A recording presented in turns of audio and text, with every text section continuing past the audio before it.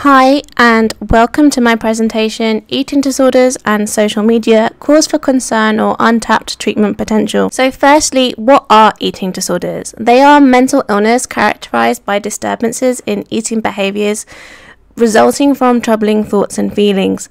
They primarily affect younger people, so teens and young adults, although are evident throughout ages. More women are affected, but the amount of men affected is also on the rise. The main eating disorders are anorexia, which is manifested via self-starvation and a fear of gaining weight. Bulimia is a similar preoccupation with weight and losing weight, but however is characterized by binging and subsequent purging to rectify the binge. So this can be via vomiting, laxatives, exercise. And there are others. Binge eating disorder is the most common and has only recently been recognized in current DSM. And there's also some other. So anorexia is the most deadly of all psychiatric conditions. The graph on this slide represents the number of hospital admissions with a diagnosis of anorexia by age in the year 2017-18. As you can see, the three highest ages are between 15 to 29 years. And this is also the age group that most engage in social media. So by social media, what do we mean? They are online communities and platforms where users post, share and create content, as well as interacting with other users, so Instagram, Facebook, Twitter, and there's some older school forms like blogs, websites and forums are also included. It's well known that the longer an eating disorder goes on for, the greater the delay in diagnosis and treatment, the more severe the eating disorder is, and it's harder to treat because it becomes more entrenched. 1 in 8 adults in the UK surveyed had reported suicidal feelings due to body image concerns. So it's quite drastic, and as a society and people, we are putting an awful lot of focus on how our bodies look, and it becomes tightly interwoven with our self-worth. And this is a culmination of decades of cultural and societal forming. It's nothing new, but social media is. The concern is that image-based media promotes a thin ideal, which people compare themselves to, and if they are unlike this beauty ideal standard, then they often will feel bad about themselves. This is called social comparison theory, and it can be negative or positive. Usually in the case of body image, it's a negative social comparison, and the hypothesis is that thin bodies in media and representation causes eating disorders.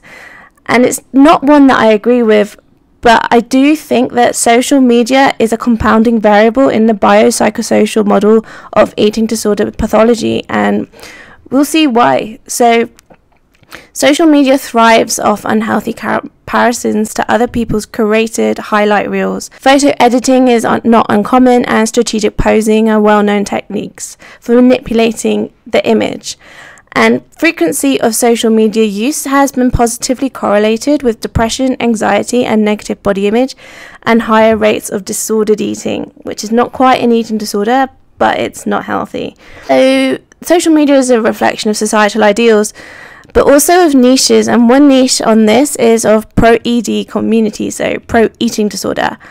And they are communities that promote eating disorder behaviours, cite them as a lifestyle choice, encourage negative social comparisons via thinspiration, which is images of extremely thin people. You can see some of these images here.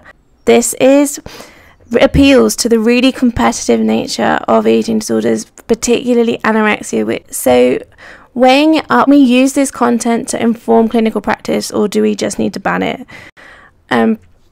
So weighing it up, other concerns are there's some theories about why and how people are interacting with this content.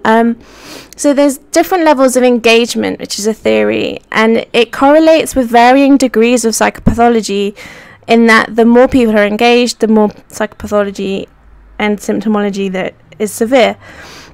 So Bachner-Malman et al. 2018 have characterized into 3. So non-participatory, so they're just lurking, watching, not engaging. The second is involvement and engagement, which is what most people do with social media. And the third is really involved in eating and weight-based sites and forums with specific goals and topics. And the entire site is focused on body image. And that's where more online behaviours indulged with people with eating disorders correlates positively with symptomology and negatively with measures of psychological health. So correlation is not causation, and is this perhaps more suggestive of how a poorly brain in a poorly person is operating, or is this activity causing the illness? And this can get really confusing because eating disorders can also be hidden in wellness culture, and wellness culture can promote really unhealthy things. So here we have an advert from Gymbox, a upmarket gym in London. I don't know if it's UK. And the Punish Yourself buff. I mean, yeah, wow. This is marketed as health and wellness. So the clinical implications of these sites and behaviors and engaging with them.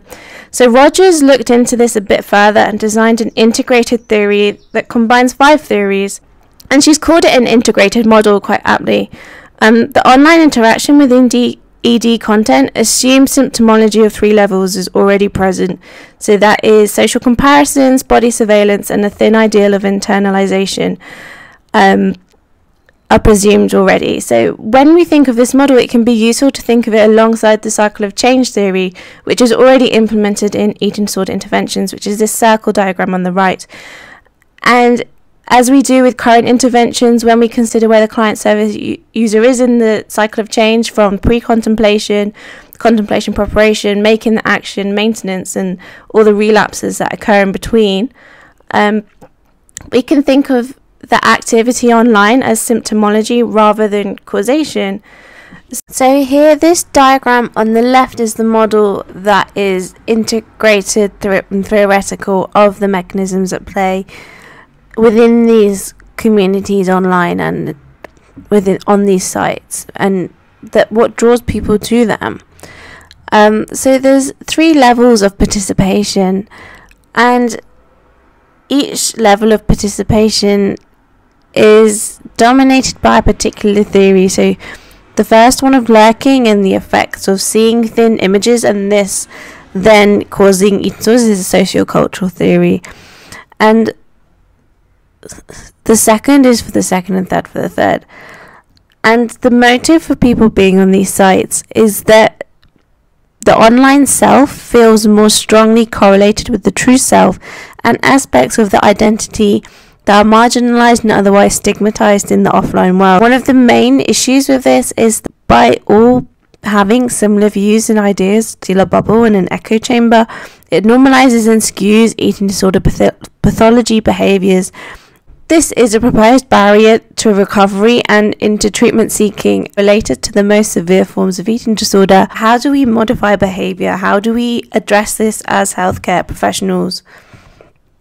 So the first option is censorship, which was tried initially. Also blocking hashtags. So now when you search certain words, so there was one study where Bing adverts from the Bing search engine were used and targeted people searching for ED related content, and they directed people either to the National Eating Disorder Association or the National Institute for Mental Health. This is American study, or a really mild version of a Proana site called My Proana, which is a forum essentially. What they found was that ad exposure to the My Proana group greatly increased treatment searches and decreased ED content related searches. Results, I would take this study with a pinch of salt. The results were very overstated. So now we look at clinical implications. So once people are engaged with an intervention, how do healthcare professionals currently view the role of online activity in treatment and relevance? So the approaches were categorized into 3. Technology isn't relevant, and if it comes up, the therapist guides them back to the agenda. The second is relevant and is explored when the client brings it up themselves. And the third is that it's definitely relevant and is specifically addressed. This approach is more common amongst nutritionists, so perhaps my thought and ideas are quite typical for a nutrition student. The authors say there is no right and no wrong, and they were just exploring these approaches, attitudes, and therapeutic outcomes. So to conclude, the world of ProED and other such communities online could be used as a tool and source of information to broaden training and HCP's understanding of the current landscape of eating disorders amongst young people. And also, young people are engaging with online media a lot because this is essentially their language. So can we use this information to then engage otherwise difficult to reach and perhaps extremely vulnerable young people in a safe and constructive manner? Future directions for research, I would suggest, would be to identify how and why particular needs are fulfilled online and how this can be incorporated to make more effective and efficient interventions.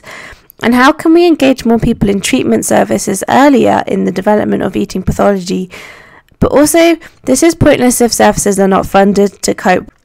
Also, in the mainstream, is it within our role to challenge unhealthy ideals and the glamorization of eating pathology? I think so, and this is something as a profession that we can all do. So the digital landscape has changed a lot in the last 10 years, but so has real-life consequences of mental health in young people.